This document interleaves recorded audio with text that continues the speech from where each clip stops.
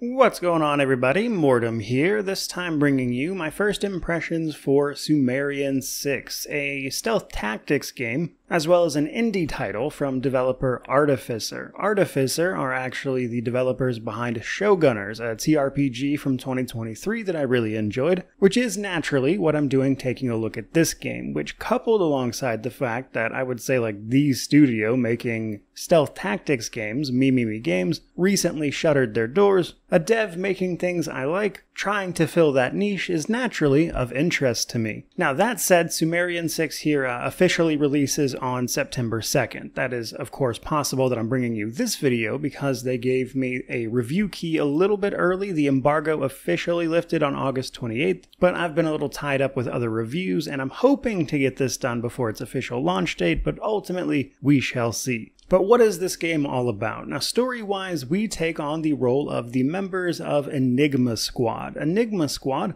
initially started out as a science team who came together during an alternative history around the time of World War II, having discovered a super material, something that gives infinite energy, basically. Now, this proved to be a very dangerous substance, however, which led to the group's disbanding, with one of them, who was injured in a blast, joining up with the Nazis to use their resources to push this sort of wonder substance out into the wider world and really discover its true potential. And that true potential just so happens to be empowering and mutating people and turning them into either horrible monstrosities or giving them basically nothing short of superpowers like some of our characters. So naturally, it's our goal to stop them. But let's talk about the structure of this game a little bit. So this looks to be a level-based stealth tactics game where there are ultimately 10 levels, but they are very large overall. One of them took me like an hour to clear on its own. And each of those levels is divided up into 3 difficulties, easy, normal, hard, as well as coming with a bunch of different challenges. Now this is especially important because one thing that I'm actually not a huge fan of is that each of these levels individually requires only specific characters that you've met up in the story to that point. So while it is extremely unlikely, I do kind of hope after I finish the game they'll let you play them with anyone, but given the challenge nature of some of these missions, I highly doubt that, but it would certainly be nice if it was possible. But being a stealth tactics game, what is this all about? Well, as the name would imply, stealth tactics of course, but basically this means we're going to be using our up to 6 different characters and their individual powers to overcome, of course, enemy forces and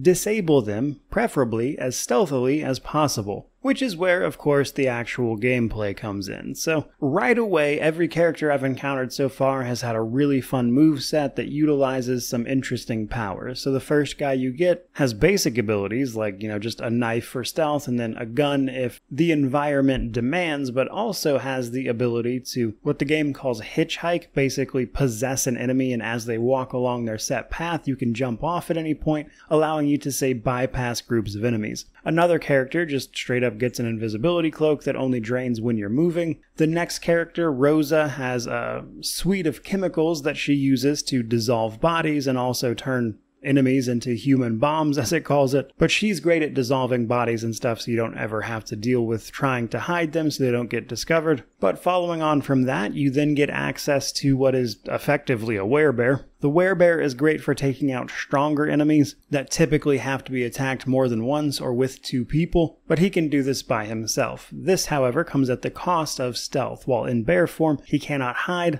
and thus getting around enemy movement cones and stuff becomes more demanding. So just right away, I'm really enjoying the cast of characters here, as well as their powers that are available to each of them, because while some of them do in fact feel extremely overpowered, they all have very specific uses, and combined with, I would say, very deeply layered sets of enemies and guards and patrols and stuff, you still have to use those overpowered abilities in very strong and tactical ways in order to make the most of both the battlefield and the characters themselves. Now this includes enemies like basic soldiers, which basically just have a vision cone. There are officers who are immune to your more mind-affecting abilities. There are panzer wolves, which are the big heavily armored guys. I've also encountered geists, which are teleporting enemies bound by a sort of generator for their powers. And then the game also seems to have this element of the occult about it, like some of the side stories and things it mentions to the side. So I imagine when I get towards the end of the game, there are other more occult-esque things to be beheld. which I think is going to be fun. Now, another thing I thought was interesting because of the level-based structure of this one, when it comes to progressing each of these characters,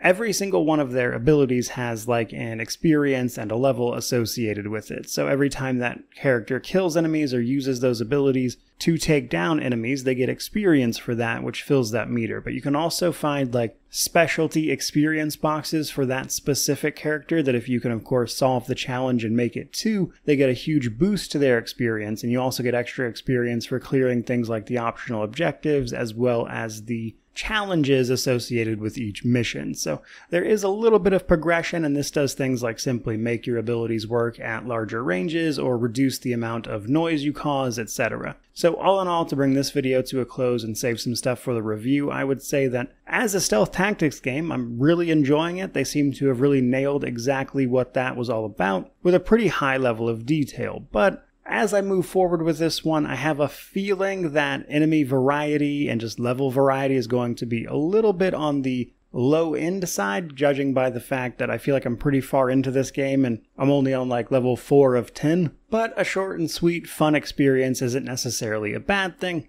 especially following all these recent AAA games I've been taking a look at and will be taking more of a look at later this month. So a nice little palate cleanser isn't necessarily a bad thing. But I think that's where I'm going to leave it for right now. I hope you guys are looking forward to the review for this one. I'm hoping to have it done on Monday. It just kind of depends. My weekend's a little packed with other stuff as well, so I'm not sure how long it will take me to get through this one, but it really shouldn't take more than a couple of days. But in the meantime, don't forget to like, comment, subscribe, all that YouTube jazz. Let me know how you feel about this one down in the comment section below. But regardless of any of that, truly, just thank you so much for watching. I really do appreciate it. May you wander in wisdom and have an amazing day.